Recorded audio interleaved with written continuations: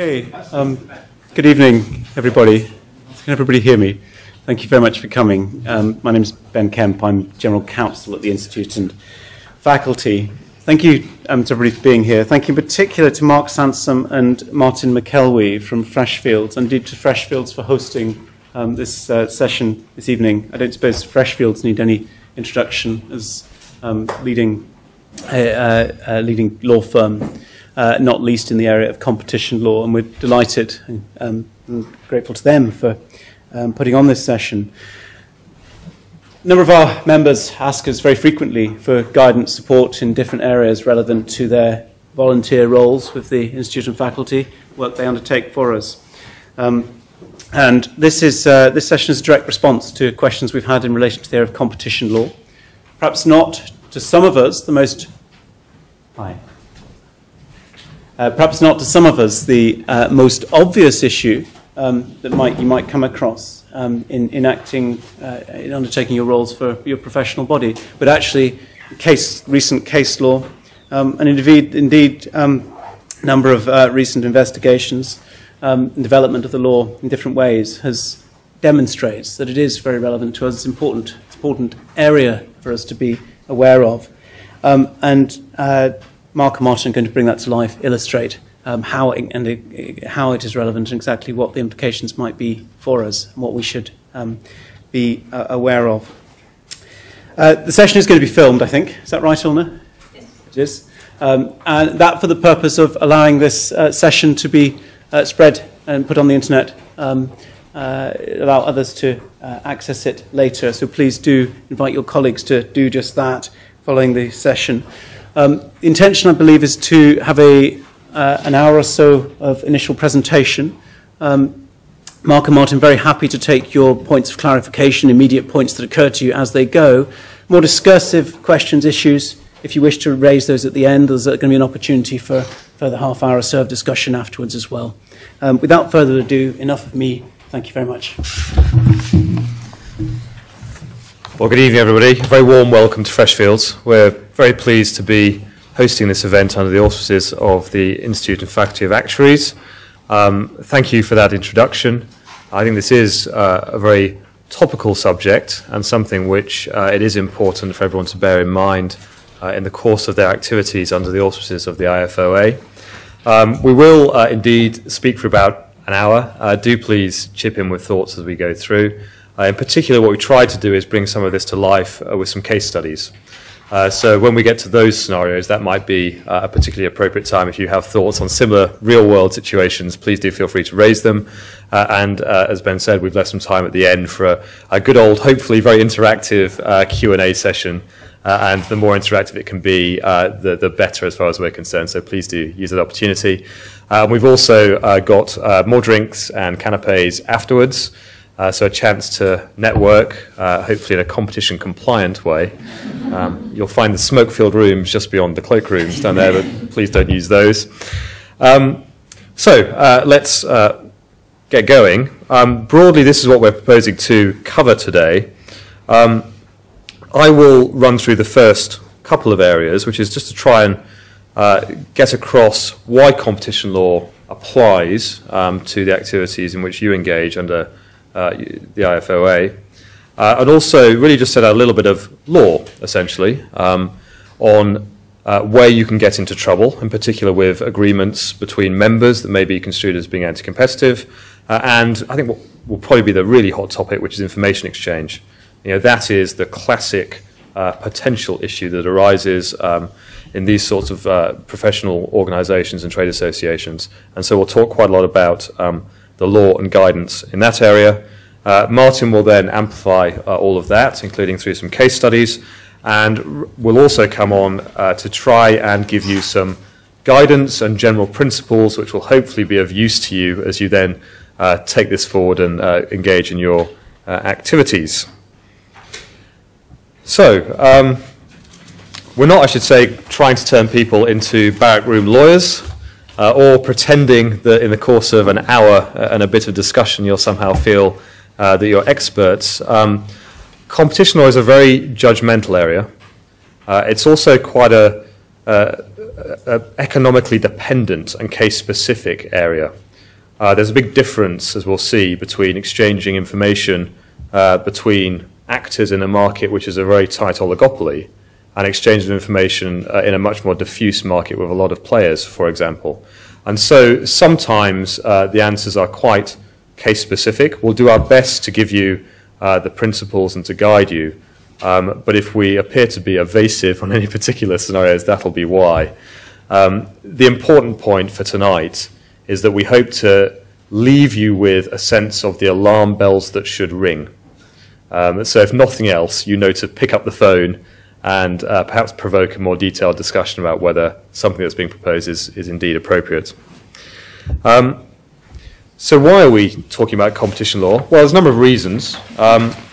First, competition authorities, more so with trade associations than professional bodies, have had quite a long-standing distrust of the potential for those fora to be used either deliberately or just unintentionally by mission creep as a forum for anti-competitive information exchanges. And you see that in quite a sort of number of cases over the years. Decisions by trade associations and professional bodies are also themselves capable of infringing competition law because they're seen as collective decisions by independent undertakings.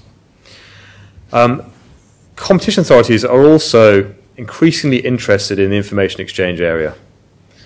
They've almost moved beyond, certainly in slightly more mature competition enforcement jurisdictions, which includes the UK, beyond just focusing on classic smoke-filled room cartels. There still are some of those, and they do those cases, but there's a lot more thought leadership going on now about information exchange and the circumstances in which that can be harmful to competition and therefore to consumers in the end.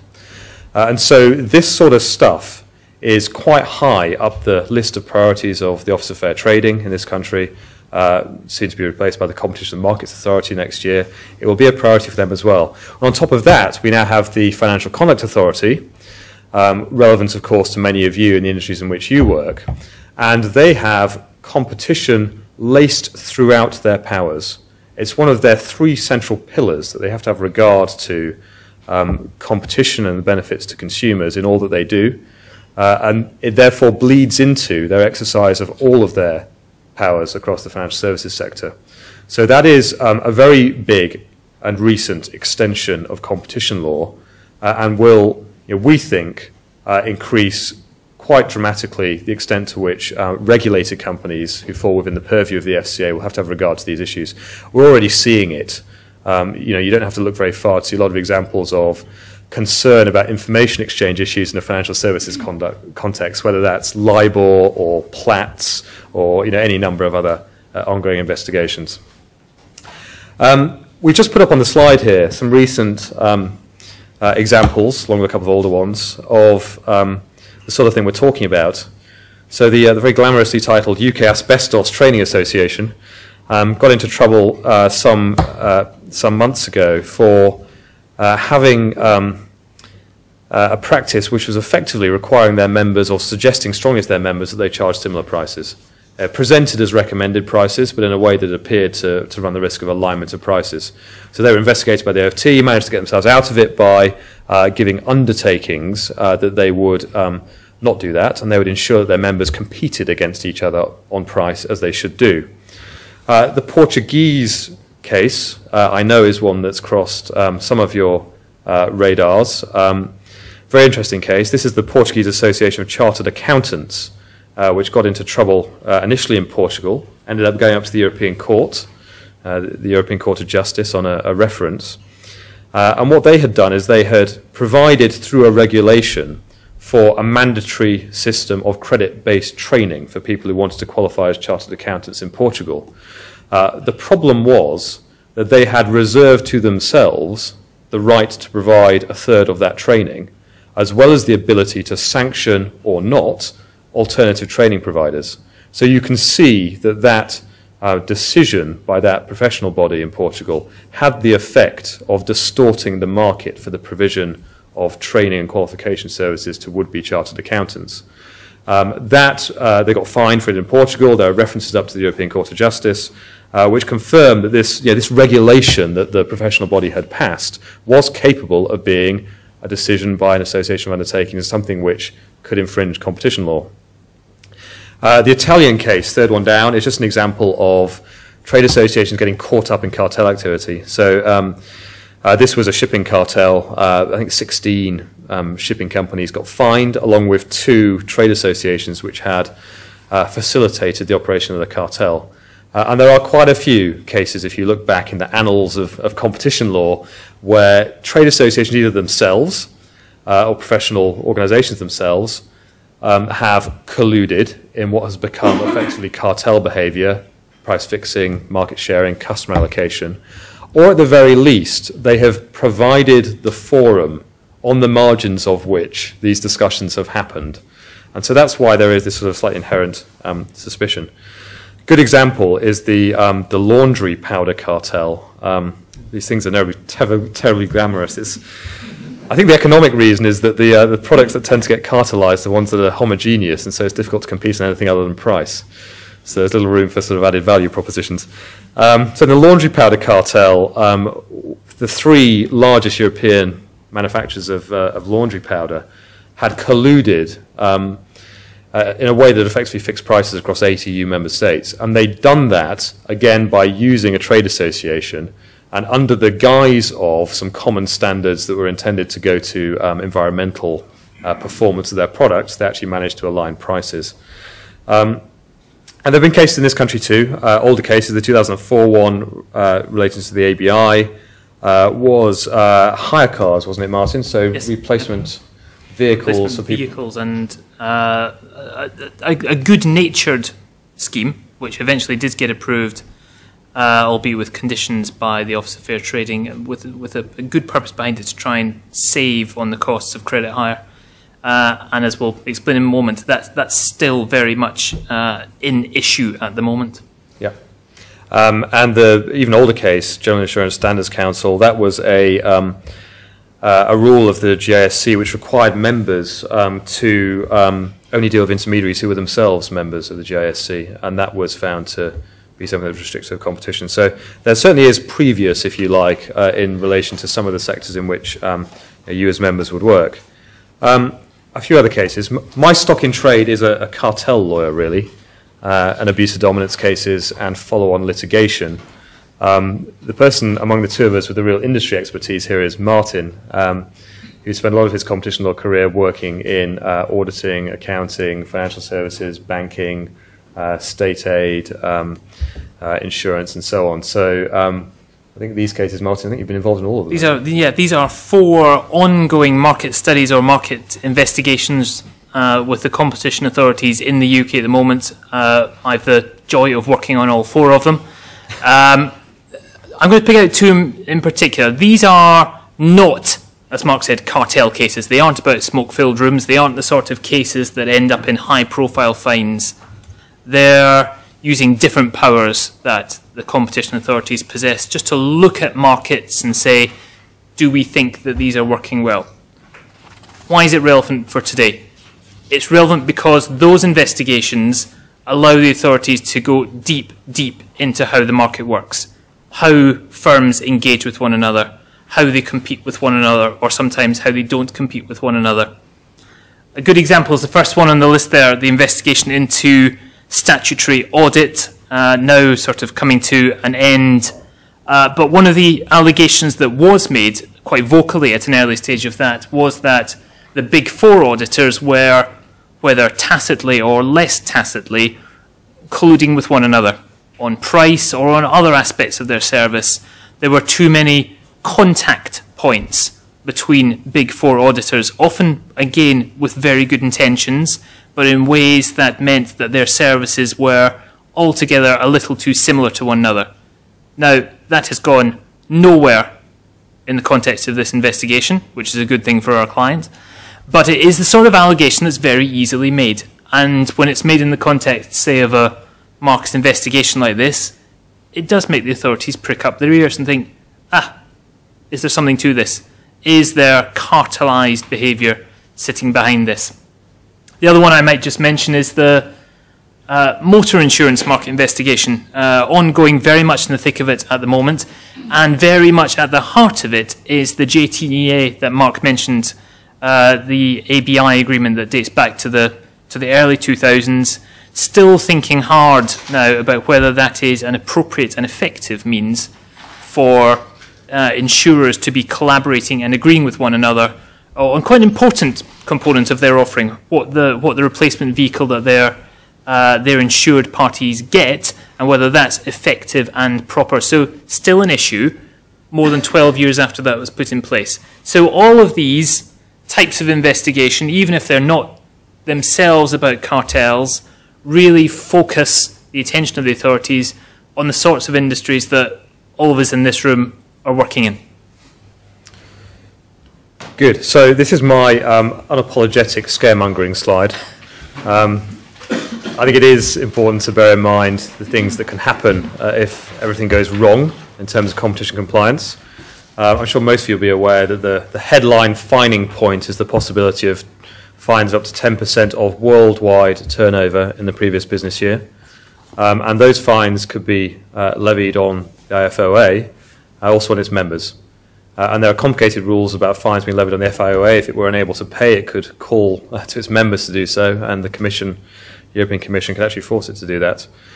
So very eye-watering fines can result. And you'll probably be aware just from some of the cases outside the financial services sector, but the fines these days can reach hundreds of millions of euros, in some cases even cumulatively billions. So in the powder detergent case on the previous slide, I think the combined fines there just on 2 of the 3 companies were upwards of 350 million euros. The third company blew the whistle under the famous whistleblower leniency and immunity regime, was the first in through the regulator's door with the information to hang its co-conspirators, if you like, and therefore receive full immunity from fines. And that is itself an important dynamic to be aware of in this context, because if you ever were to find yourself, heaven forbid, in a situation where things had gone too far in the context of a committee meeting or project, there is a real risk that if someone gets back to their office and has an oops moment and realizes they better talk to their general counsel, that you might get people racing into the regulator to effectively turn Queen's evidence and leave the others bearing the totality of any fine. So if you do have concerns in this area, it's important to raise them rapidly, just frankly for the benefit of your own organisations and the IFOA as much as anyone else. There's also increased criminality in this area. One of the things that's recently happened as part of this quite big suite of changes to the UK competition regime is that the bar to a criminal conviction for people who engage in infringing cartel behaviour has been lowered. Until April this year, there used to be a requirement of dishonesty. So to get a conviction home, the Serious Fraud Office and or the OFT would have to prove that the person who'd engaged in the market sharing, the bid rigging, the cartel price fixing, knew it was wrong and bad, essentially. They had to have subjectively known it was bad, and it needs to have been objectively bad by the standards of ordinary, decent people on the Clapham Omnibus and all these crazy legal tests that you get in these situations. That was quite a hard bar for them to clear, so they've got rid of it in the way that government tends to do. So there's now no requirement of dishonesty. There's no mental element to the offence. If you engage in reciprocal restrictive behaviour with people operating at the same level of the market as you, i.e. your competitors, you are potentially at risk of falling within the new, wider cartel offence. And that is a big deal, because there can be up to 5 years in prison for that. People who are companies' house directors can be struck off. Obviously a possibility of fines as well. We're in a period of great uncertainty about how the new regime is going to be interpreted. The legislation is frankly poor. It's a very broad offence. There are some defences which are deeply confusing, including the fact that you've consulted a lawyer about what you're doing, which apparently provides a defence regardless of whether or not you listened to the lawyer or just went ahead and did it anyway, which can't be right, but it's an obvious loophole that's been pointed out to them and missed. Strange defences about whether you published things in advance so no one can say you were trying to hide it from your customers or from the regulators. All remains to be seen how that will be interpreted. Guidance due this autumn, but just appropriate to be careful. Damages claims, big area for me. I spend a lot of my professional life these days dealing with follow-on damage litigation, where there's been cartel behavior, anti-competitive information exchanging, people who think they've been harmed by that suing. The amounts of money claimed in those cases are very often larger than the fines meted out by the regulators. Very big exposure. And of course, just the mere fact of having to go through an investigation is immensely onerous. They take a long time, typically at least a year, often 2, 3, 4, 5 years. Really absorb a lot of cost and management time, big distraction, and obviously there's a reputational hit as well once investigations reach the stage of information being put in the public domain. So lots of good reasons to take great care. On this slide, we just put up something from one of the OFT's public guidance documents, which we thought captured things quite nicely. The basic point is, for those who engage in these sorts of meetings and working groups involving competitors, it is very important to be trained, the reason we're all here today, and to have a sense of how far you can legitimately go in discussions and where you need to stop. So with that in mind, I'll stop scaremongering and start to tell you a little bit about what the rules are. Then we'll come on to the case studies, and then we'll provide the guidance. I won't do this in any detail because I think it's better illustrated actually through the examples, but what we're talking about here is, in the EU, a thing called Article 101 of the EU Treaty. And there's a UK equivalent to that, which is helpfully called Chapter 1, so nice and easy to remember. And if you're a real student of these things, in America it is Section 1 of the Sherman Act, so basically very similar rules, so all the ones. And those bite on anti-competitive agreements and arrangements, essentially, including decisions by trade associations and professional bodies that represent their members, and including not just written agreements, but as we'll see, looser type arrangements as well, general concerted behaviour. We also have, although it's less relevant for today, provisions dealing with abuse of dominant market positions. So if you think of a lot of the monopolization, dominance cases over the years, emblematic cases such as Microsoft or Intel, B-Sky-B famously investigated a number of times. Those are the sorts of cases where companies have a strong degree of market power that they are abusing through various pricing or other exclusionary practices. We're really focusing for today on the restrictive agreement bit, because that's the bit that bites on information exchanges. And we mustn't forget as well, as the Office of Fair Trading seems to be the CMA in this country, the European Commission, which enforces cases which have an impact on trade between member states. We mustn't lose sight of the FCA, as we've mentioned. Mark, are we able to interrupt you? Please, yeah. I'm just trying to get the context of this in connection with the profession. Yeah. Because you've given a lot of examples which seem to be all around kind of collusion and price fixing and acting as a cartel. Mm-hmm. And I can see why someone like the ABI, which is a trade body, is in that sort of murky area. You know, we're a profession, we're not a trade body. Mm-hmm. And so I'm kind of thinking of all these examples that you've given, and I'm kind of thinking, well, no. And I'm kind of lingering in the back of my mind, well, maybe there's something in this information sharing. And I'm kind of thinking, well, actually, maybe the more injured party is likely to be my employer rather than some consumer. And so I'm worried about that, but then I'm thinking, well, maybe that's not competition law, that's just kind of some other.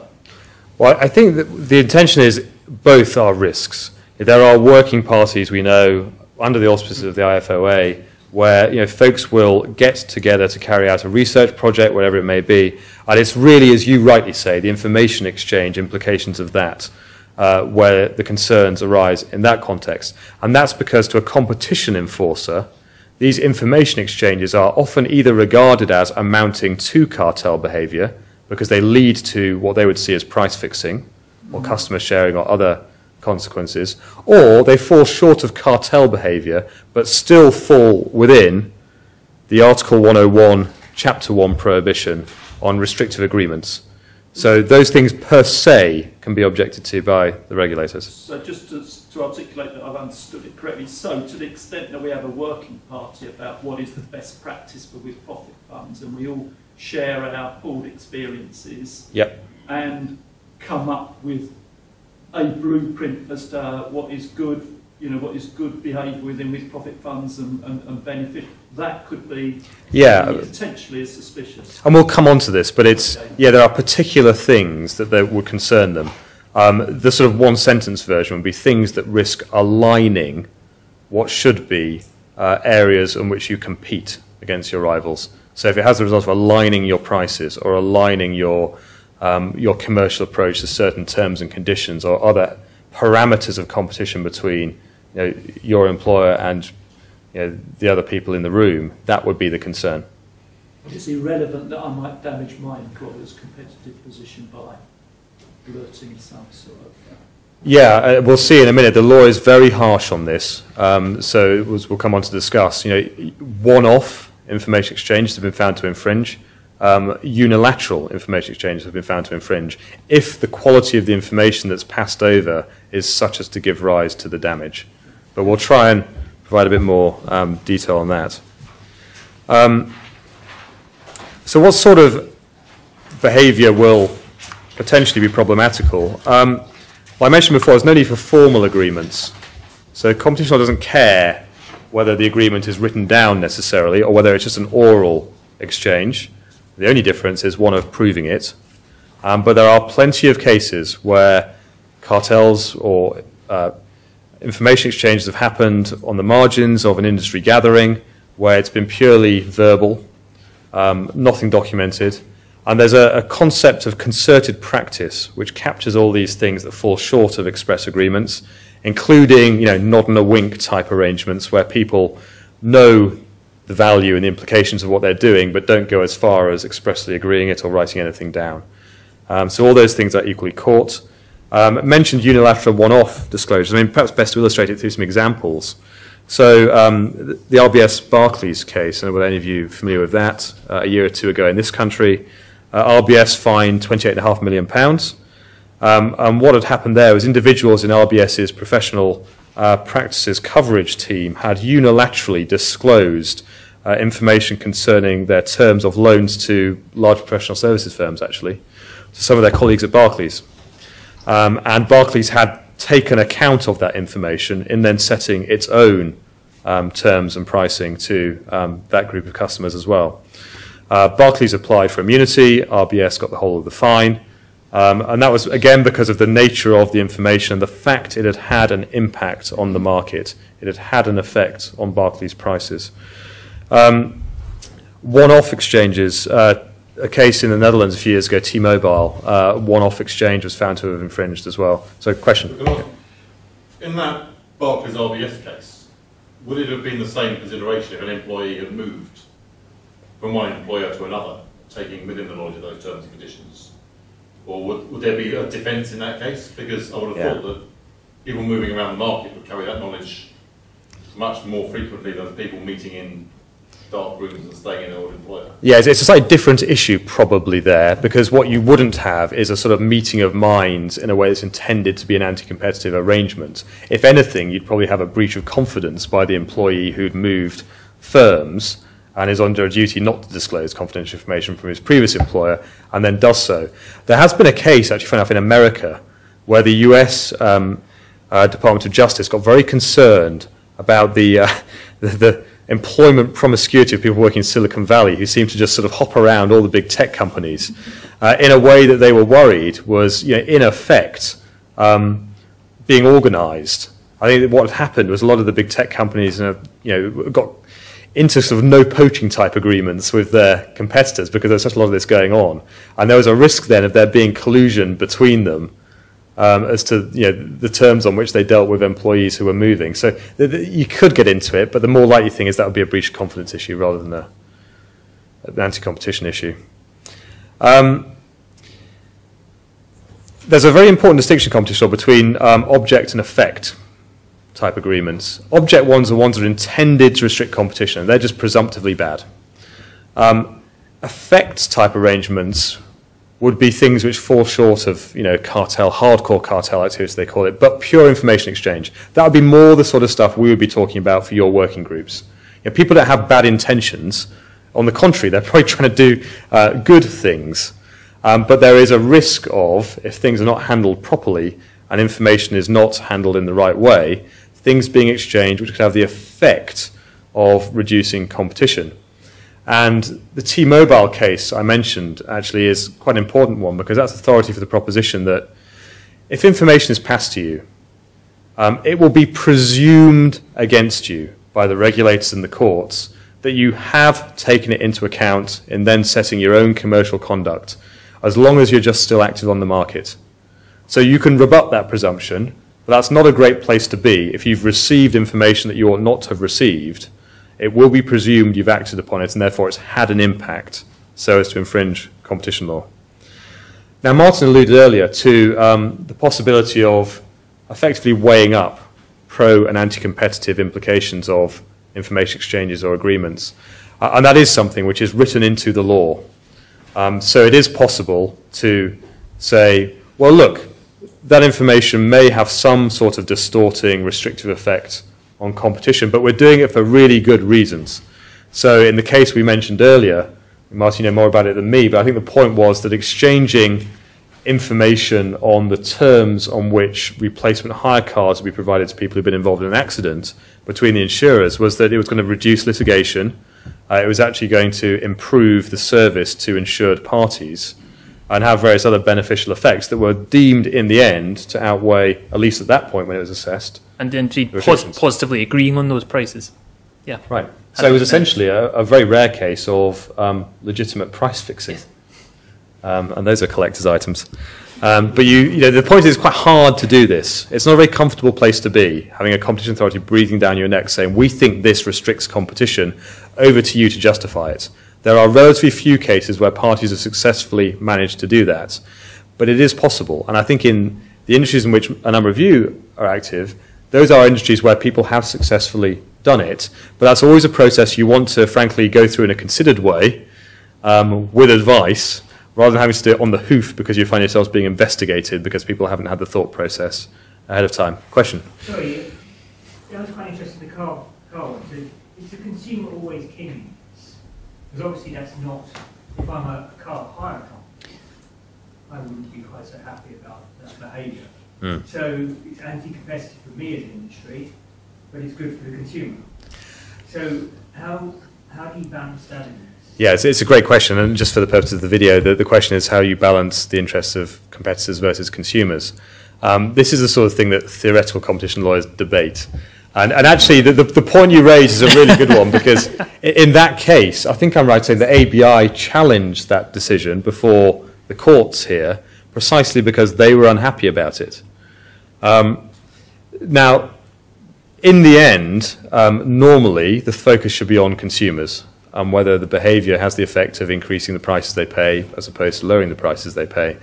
Often, though, competition authorities will take as a proxy protecting the competitive structure, preserving a competitive market, at the level above that, on the basis that if you get that right, it ought to sort of translate into better service, lower prices, and so on to consumers. But it's not always obvious. You do get cases where there seems to be perhaps a conflict between what's at least the short-term interests of competitors versus the interests of consumers. Or indeed, I guess, between the short-term interests of consumers and the long-term interests of consumers. So you can think about it in that example, yes, it's clearly in the short-term interest of consumers that their car hire prices are at a certain level, and that has a good impact on premiums. I'll tell you what, in the long term, how does that work out? The insurers are effectively setting that price with one another. That really makes it difficult to be an effective car hire operator. Is that good for consumers in the long term? Might well not be. That's why it was a genuinely tricky decision for the OFT. It got appealed. The OFT eventually decided it wasn't going to spend any more time on it. And it is up for grabs again 12 years later. It's a genuinely difficult one to work out where the long-term and short-term interests, even of consumers, lie sometimes, which I think goes to just where Mark started. Sometimes, from our starting point, when you're entering into a new working group, it's not completely obvious whether problems will come up. But it's a question, I guess, of just thinking to yourself, might something happen here, and being alert to it.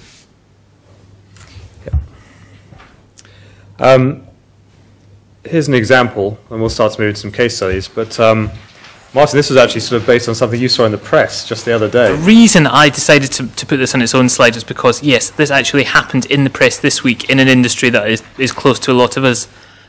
There was a pretty clear statement by one of the major UK insurers, by somebody senior, that, quote, premiums are currently unsustainably low in motor insurance and will have to rise by 5% next year. Now, I've made up the 5% figure, but that's not communicated to competitors in a smoke-filled room, or even in the context of a working group, a small group of people. That's communicated to the public. But you can kind of see why competition authorities find that rather troublesome. You're using the public, or using newspapers, the press, as a mechanism for softening competition going forwards. What's the risk that they're worried about? Well, your competitors at that point know that, yeah, raising their prices by 5% is probably going to be okay as well. There's not going to be a price war if they do that. So this has become known as price signalling. And we thought we should probably raise it, A, because it seems to be prevalent in insurance at the moment, and also because you could see, at least in theory, in the publications that come out of your working groups, in stuff that goes on the website, in other forums in which you are a public voice, that signalling is a risk that you should be aware of. It's quite tempting to say, look, it seems to us that premiums are not adequately covering risk at the moment. We think they're going to have to rise significantly in the next year. And that does contain a risk, I think, of being found to be price signalling. Excuse me, what on earth is wrong with that? I mean, that comment came from a chief executive to me. Yep. That seems perfectly fair and understandable. I mean, are we looking for ways to regulate us and legislate us into obscurity here? Or is this just not taking common sense out of the whole, whole argument? I think if, as an objective bystander who happens to have delved into what premium rates are in motor insurance over the past several years, it's probably right. Motor insurance premium rates are going to rise in the next few years. That's correct. The problem is that putting out that sort of relatively specific information takes away your ability, or makes it less likely that one motor insurer will undercut another, or the idea there's a bit of uncertainty about how far they can push it. So if Ben Bernanke says that, in my mind, interest rates are going to rise over the next few years, is that criminal? Well, don't forget, he's the regulator, so he's not. He can do what he wants. So was the Portuguese Institute of Chartered Accountants. Yeah, but they're acting in a different capacity there, because they were acting as a representative body for their members who are competing against each other. So a lot of it here boils down to intention. Competition authorities get nervous if they think the intention behind making those statements is not to merely comment on the state of the market, but to actually try to induce competitors to play ball and behave in a way that will not lead to a price war or other disruptive competitive behaviour. And so there have been cases where these sorts of statements have been looked at very, very closely, because they worry that people are trying to mute competition with their rivals. And so, yes, there may be cases where this stuff, it happens quite often, where this stuff is the right side of the line because it's people legitimately answering questions put by the press, or put in a results press conference to them, and they're just commenting on the market as they see it. But there is a risk, and you'll find in most big companies that people who are talking regularly to the media ought to be getting training on not falling into the trap of doing things that could be seen as signalling price rises to competitors. The biggest risk, I should say, is for companies who become known as the price leaders or the price setters in their industry, and they get a reputation for, tell you what, their chief executive will probably say something, and then we'll know whether that's something we can follow or not. That's exactly what happened in the bananas industry in the 80s. It happened in the paper industry, I think, in the 90s, where companies went just through a regular process each quarter. In bananas, it was every week. In the paper industry, every quarter, just putting out little statements to let everybody know what was going to happen next. And that's where the competition authorities got concerned. Not for perhaps a one-off statement like that, but something that became a regular practice. Follow my leader pricing, as they call it. If Arsene Wenger says Gareth Bale is not worth £100 million, is that not exactly the same thing, trying to put Real Madrid and maybe other buyers off making a purchase at the detriment of Tottenham Hotspur? What's the difference? Well, I mean, the difference is, he's not. Well, it's a different situation, isn't it? Because he's not there. He's not talking about season ticket prices. If Arsene Wenger stands up and says, I think season ticket prices are going to have to go up next season by 10% because it's getting too cheap, then that would be an analogy. I think here, if you're talking about the value of a player and he's conducting negotiation. It's an open market. Gareth Bale is a commodity. I mean, I find this actually taken to crazy extreme.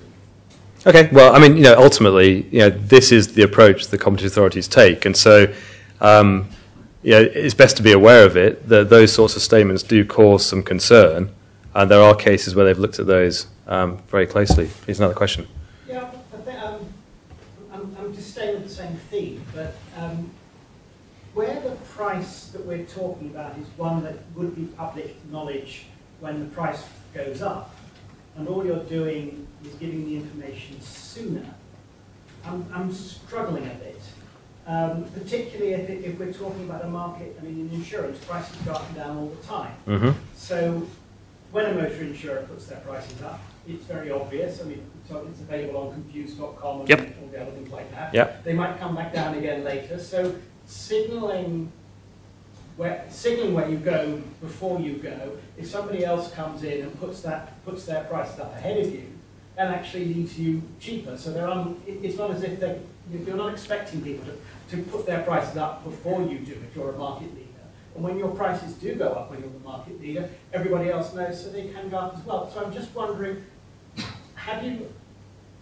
you didn't cite a case here, and as the discussion went backwards and forwards, I don't think you mentioned a case where something like this has been held culpable. And I'm just wondering whether you've taken something and pushed it to an extreme based on other cases where some of these factors that are surprising people weren't present.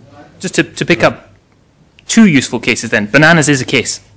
There has been actually still going on, Bananas cartel case, and one of the key elements of that was that the price leader would signal to the market every week what the price was going to be. That was a pure price signalling case, though with other elements. The other point, the other case that's maybe worth mentioning, because it is precisely about forward-looking premium information, is the what's known as the what-if case, where motor insurers a couple of years ago were feeding their forward-looking premium information into a database operated by Experian, and that was then circulated by Experian to all the members for a fee, and they had access to what each insurer was going to price a certain set of at least representative risks at I think a month or so in advance of the prices moving. And that was instantly on the OFT's radar. The 9 insurance firms who were involved and Experian eventually agreed to remove the forward-looking information, but it was precisely because it was forward-looking that the competition authorities had real concerns about it, because it is more likely then to affect the commercial behaviour of other people in setting their prices. Does that?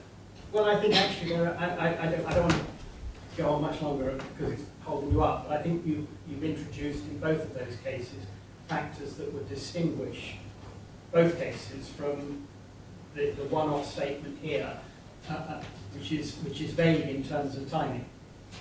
Yeah, I think it's important to say that on signalling cases, they are contentious. Okay? And what we're saying to you is not that every such statement as that would be found in the end to infringe competition law and people would be fined and all the rest of it.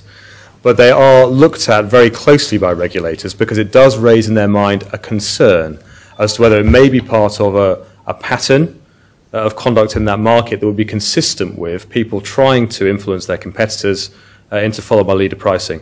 And so you get in these cases competition authorities spending quite a lot of time and money working with economists analysing pricing patterns. So they would look at what happens to prices after these announcements are made and see whether they seem to see competitors falling into line in a way that they would not expect to see absent the announcements. So there are cases where that's been, you mentioned paper, the wood pulp case, classically, a number of years ago, was a very famous worldwide cartel where that was precisely the issue. Now, when we get sort of beyond signalling and just talk about information exchanges generally of future information, that is really common or garden stuff for competition authorities. The information they're most concerned about being exchanged is forward-looking stuff which can impact on prices. And the cases there are sort of legion, because that is everyday sort of stuff for them. But we'll come on and say a bit more about that if we may, because we were conscious we need to give you some guidance on what categories of information are most sensitive. Can I just ask a quick question about the different players in this one and who's held responsible for what? So there's a director bloke, presumably of an insurance company, who said something about prices, and then there's an organisation like the Institute of Factive Actuaries who might have organised a conference that enabled him to say that, or might have reported that he said that in a journal or magazine or something. To my mind, there's something very different about being the director bloke that says something and being the organisation that facilitates that communication. Yeah, I mean, this particular statement was in a newspaper, so it was an interview. Now, is the newspaper in trouble for reporting the comment? Almost certainly not. And the same would apply to the institute and faculty, unless somehow that was all part of the scheme, that actually the way in which these things were done, knowingly by people, was to use that conduit as a way of disseminating the information to the market. And there's certainly been cases where that's been the case, and some sort of trade association, for example, has been used as the means by which the information has been put out there to all the people who are then expected to modify their competitive behaviour accordingly. Does that help? And sorry, question at the back. So 2 points. I wonder if there'd be as much interest in this if the price rise had not been quantified. So if they just said prices are going to rise or likely to rise. And then I was thinking about, we had the gender neutral stuff come in towards the end of last year. There was a lot of talk in the media and by insurers as to the impact on premiums from that. There was heaps of talk about premiums are likely to rise by 10 to 15%. Yeah. And that was very prevalent in the market. So was there no interest in that if the companies could justify the increase in premiums by changing assumptions? Is that... Yeah, I mean, in relation to the first question, I think if there'd been no percentage given as being the indicative price rise that was expected, it's obviously a notch less bad. And so that would lessen the concerns somewhat. Would it remove the concerns? It would all depend on the context. And I think context is then key to your second question. I suspect that was just such a sort of industry-wide phenomenon that, frankly, everyone was commenting on it. And there's nothing particularly surprising about the statements that were being made, nor probably any sort of pattern to it that would suggest that you've got the sort of intentional follow-a-leader pricing, which is the sort of thing that competition authorities object to. They object to one party typically trying to get everyone else in the industry to fall into line with what they want to happen. So removal of the dishonesty requirement is not the same as removal of an intent to possibly commit an anti-competitive act? Yeah, there's two things to keep apart here. The dishonesty removal applies only to criminal offence. So that is what can befall individuals who engage in this stuff. In terms of the infringements that can be committed by associations or companies, that is just a question of object, was it intended to restrict competition, or effect, will it have the result of doing it? With, frankly, both of those hurdles being very easily satisfied. So even if you don't intend to do it, the result is that it happens? Correct. Correct. Yeah, if it's just merely capable of having an effect, and as we say, that will be frequently presumed if you've just received information that you can't but have taken account of in some way in setting your own prices and commercial terms, then that bit of the infringement, if you like, will be made out. It's pretty terrifying. Well, it's there is certainly a large scope for application of these prohibitions and for breach of them. Now, in the real world, the competition authorities can't and don't take every case. They have to prioritise. And so they tend to go on streaks. So, right now there's a lot of stuff looking at, reference rates in financial services, because post-LIBOR, that's flavour of the month. They get streaky like that, and they get interested in a particular issue, and then they try and root it out in different areas of the economy. But they do have to prioritise. And so, frankly, a lot of stuff does happen that they could latch onto and they could investigate, but it's a question of resources and priorities, and they don't. But obviously there's a question of being aware of the risk around it, so you're not taking a chance if those sorts of statements are made that they could pick up on. Please. There's been a consultant that done a survey and reported that 80% of the people thought premiums are going to rise by more than 5%, and they reported that. Was that equally likely to be an infringement, do you think? Because those sort of surveys are very common. Probably not. Probably not. We'll come on to how best to be involved in, say, benchmarking surveys later on. Benchmarking surveys that go to issues like that are fundamentally price related, like premium, are more risky than benchmarking surveys that go to cost components, like how many people do you have in your organisation. So I wouldn't say it's completely without risk, but you're down the scale there by some distance. Why are you down the scale? Because you have got a third person collecting the data and working out how to use it, who's not related to the industry, so there's no collusion around that person as such.